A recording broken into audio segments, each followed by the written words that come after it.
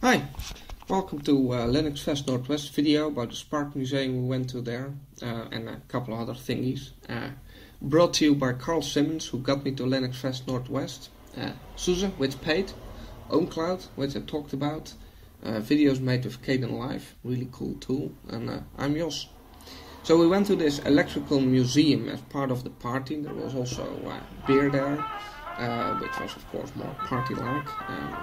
Pretty good if you like ale. I personally don't, but it was nice. Good people.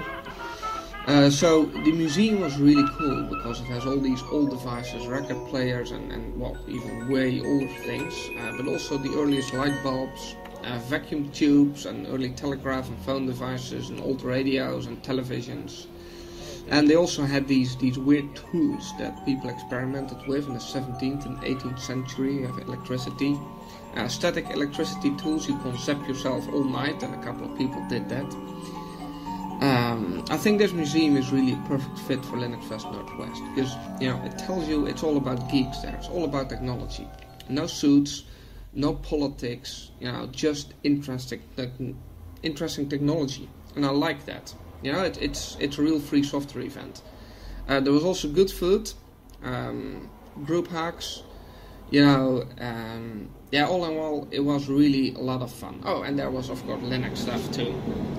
It's worth checking out. So think about going there at some point if you can.